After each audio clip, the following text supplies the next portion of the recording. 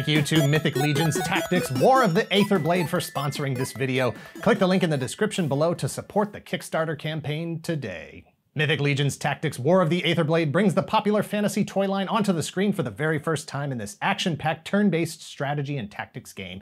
This high fantasy adventure comes to life as players can choose different factions, customize their characters, and build campaigns with this innovative new title. Learn more about Mythic Legion's Tactics War of the Aetherblade by visiting the Kickstarter page, where you'll find in-progress gameplay footage and images, a full list of stretch goals, exclusive figure offers, and descriptions of the backer packages. Mythic Legion's Tactics War of the Aetherblade will be playable on PC, Android, and iOS platforms at launch. Join the Kickstarter to get the video game and an exclusive set of beautifully sculpted, highly collectible action figures.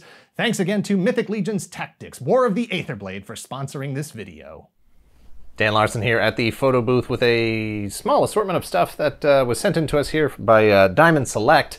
We've got, on the left, Disney's Pirates of the Caribbean Jack Sparrow. I think this is the deluxe edition. There's usually like 2 editions of these. There's like the sort of direct sale version that goes to your comic shops or is like a direct sale. And then there's the Walgreens exclusive version that would be like, instead of it being Jack, and he's got a sword hand there, and he's also got some diorama pieces, it would just be Jack with a sword hand. They're usually, smaller box. In the middle, we've got Loki, which is, what are we calling these? Do we have names on these? Well, I don't remember which version of this is. It's an alternate universe, I'm assuming, version of Loki, and then of course you have Kid Loki, or at least alternate story takes on the 2 characters. We don't traditionally see him in that jacket and the tiny horns, the little horn headdress. And then on the right here we have The Crow from 1994's movie The Crow with Brandon Lee. This is Deluxe action figure box set, 1 of 5,000. Oh boy, I don't know if I'm gonna be able to open that one now. Oh, look at this. It says, I did not realize this was a thing on the box here. It says this is a previews exclusive San Diego 2021 limited to 5,000. Huh, that's pretty cool. I don't think any of these others are like exclusives or anything. Diamond Select. Nope, that looks like it's just the main regular version of that. And I know I've seen these out on the shelves, or at least I've seen people posting them online. My ability to distinguish between what I've seen in person and what I've seen online is, it's been blurry the last year and a half. Yeah, I'm going to go ahead and open these up. We'll take a look at them here.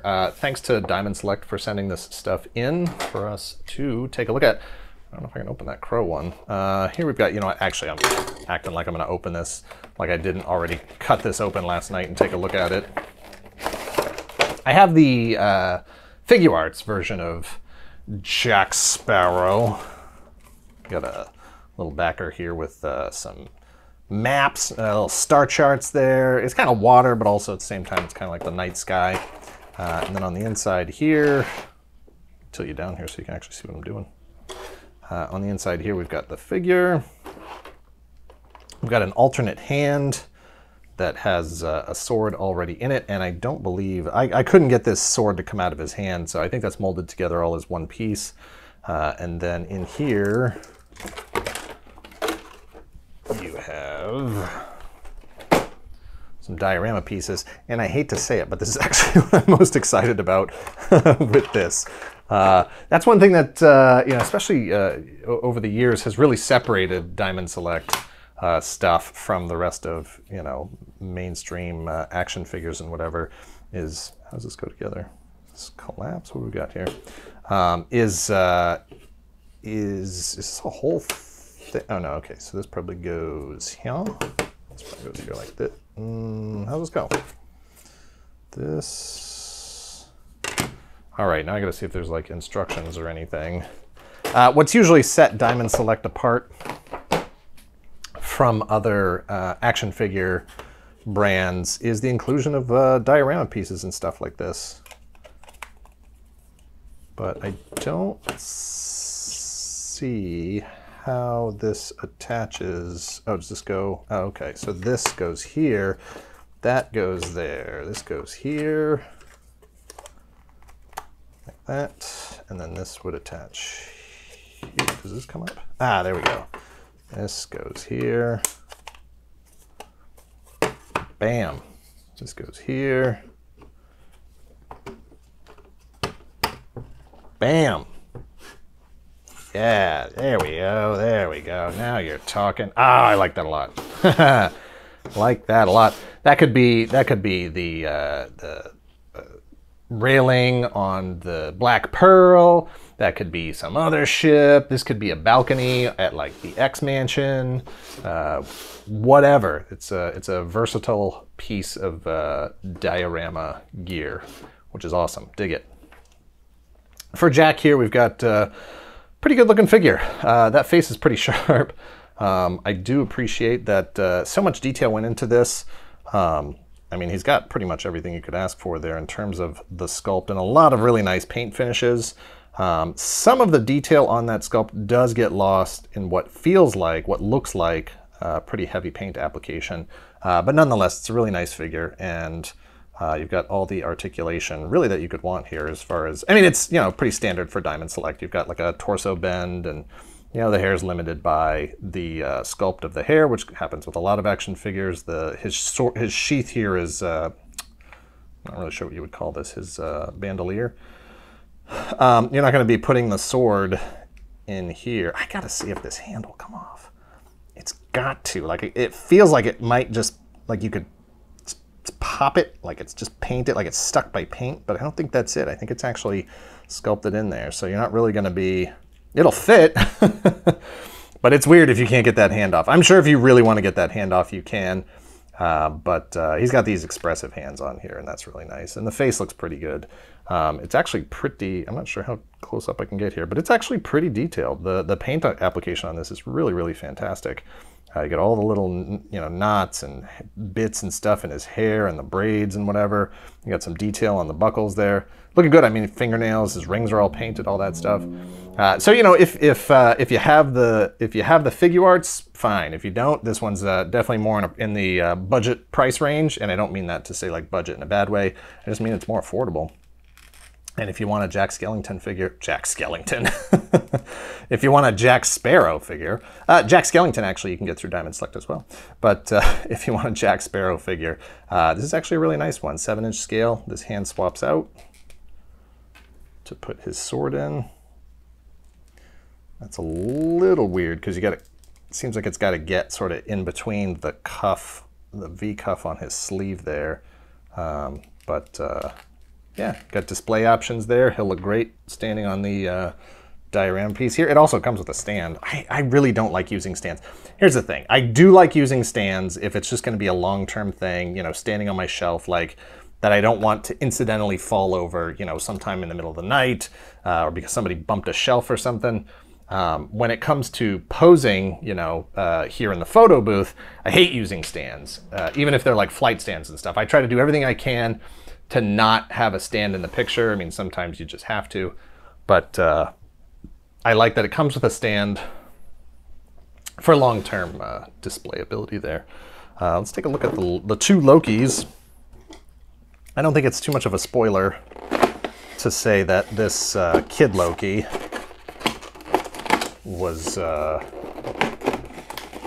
is out because of the Loki. I mean, this whole set is out because of the Loki series, obviously. My only disappointing thing about this, grab my clippers. The only disappointing thing about this is that it doesn't come with alligator Loki. That would have been fun. Oh no, where are my clippers? All right, well, guess, oh, here they are. Hang on. Hang on, I thought I was prepared.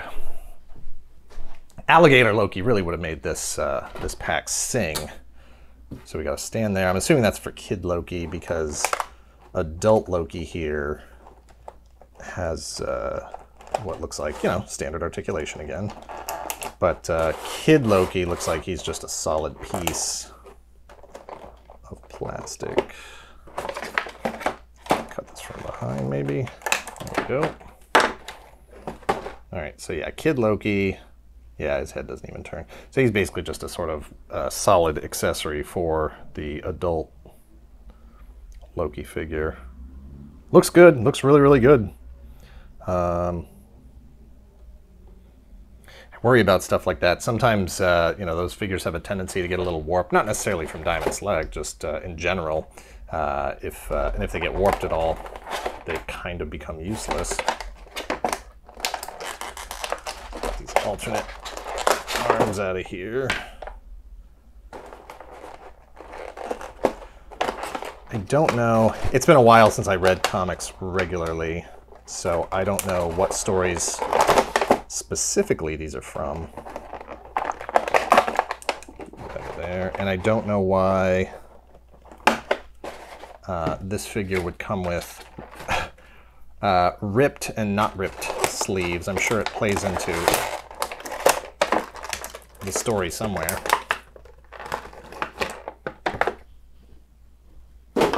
So we got a nice scepter here, staff with a magical orb in the middle, 2 weapons, a little dagger, and a really, really nice sword that will complement. You can pull this out of your Marvel Select figures here and use it with all kinds of different action figures, as we'll look with your Mythic Legions, with your Masters of the Universe. Just a good all-purpose sword right there. Give it to the Black Knight. And Loki here. I like the diamond articulation system here. I know a lot of people don't like these hips. I don't have a problem with them at all. My go-to MCU Spider-Man is the Diamond Select version from, it was probably the version from the first Far From Home, or Homecoming, excuse me. And I dig it. I just think in terms of surface, texture, and sculpt, it came with a diorama piece, and you know, and for the price, it was a really, really great deal. Daredevil too, the Netflix Daredevil. Their Netflix Daredevil is my go-to Netflix Daredevil. I think it looks great. Is this the best hip system? I don't know. I don't care. Did he steal Aquaman's shirt? Oh no, Aquaman's shirt would be orange. What am I talking about? But nice looking Loki figure. Oh, this dagger should fit right in his sheath here. Scabbard. There we go. Nice. I don't think he has anything for the sword. Let's see if we can pop these arms. Ooh, shiny gold on the inside.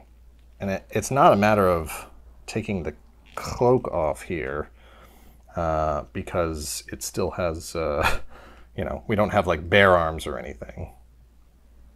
So which way do these go? Does it matter? Let's throw this on here. Hopefully they were sculpted somewhat reversibly. All right, that pops out. Snap it back on at the forearm. All right. So, yeah, you've got display options there. It's very Trent Reznor. Looking good. Yeah, so you got tattered arms or regular arms. Like I said, I'm sure there's a purpose for that in the comics if you've been keeping up, which I have not. Give me this scepter here.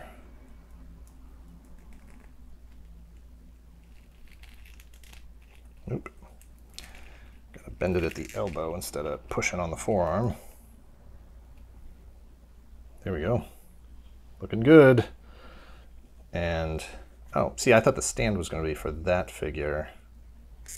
That'll probably work over here, too.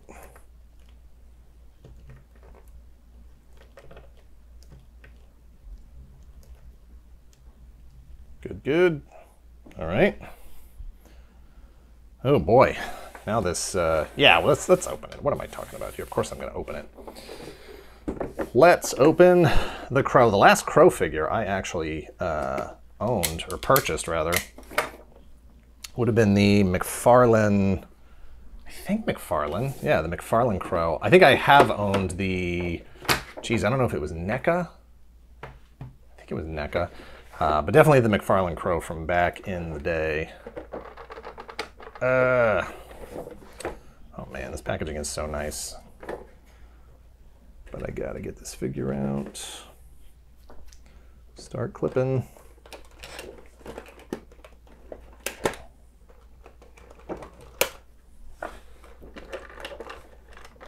Nope, this should get it. Cut that one. Cut that one. I'm trying to do this in a way that I can actually preserve the box, because the presentation is really nice on this. There we go. So while I don't usually keep packaging and boxes and that kind of stuff, I wouldn't mind being able to put this back in here as a cool display piece. There we go. I'm gonna leave the actual crow in there for now. Oof. I understand the packaging reasons for strapping his wrists down, but that, that looks painful. It looks like he's in a tight spot.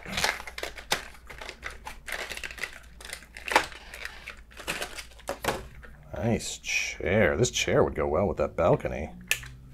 Cut that, cut that. Get his little booster seat out of here. So yeah, really nice chair here. The crow emblem on the back. Looking good.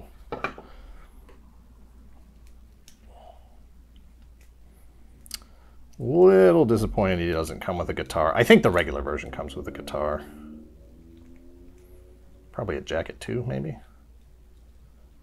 But yeah, that's a real nice looking figure. That's a figure I really, really would have liked to have back in 1994, when the Crow was the biggest thing on Earth and the absolute biggest, best comic book movie at the time. Just a real promise of, you know, like, oh, here's a movie that is, you know, doing justice, quote unquote, to the subject matter, and if nothing else, just making for a very thrilling, exciting movie that captured the sort of spirit of what I wanted to see in a movie about that character at the time. Not to mention the soundtrack, which I still have playing in my regular playlist pretty often. But you couldn't go anywhere in 1994, 1995 without seeing Crow stuff all over the place, especially in the dorms I was living in. But really nice figure. This presentation is incredible. I don't know enough about what is in the regular packaging for this that didn't make it into this set, and what this set, I'm guessing the chair is exclusive to this set, and then this cardboard backing and the window box diorama here. Also don't know if that crow has like a peg or anything. Yeah, it looks like there's a peg right in its butt that would probably fit on the mass release version. That doesn't seem to be included here on this version. But very cool stuff.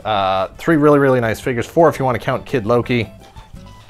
Glad to take a look at those.